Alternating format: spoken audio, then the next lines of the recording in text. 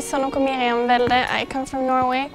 I'm 18 years old and I play the violin. I played the violin for 13 years because I started when I was 5 years old. My pre-round was yesterday and I think it went pretty well. I'm pretty satisfied. And I had my first rehearsal with the orchestra today and it went well. So yeah, it's a great orchestra, so it feels good to have that energy behind me.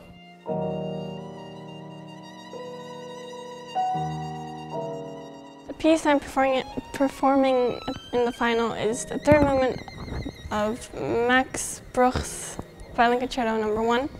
He was born in Cologne, so it's going to be nice to play it in his home city. It's going to be insane, I think, in front of hopefully many people and many TV viewers.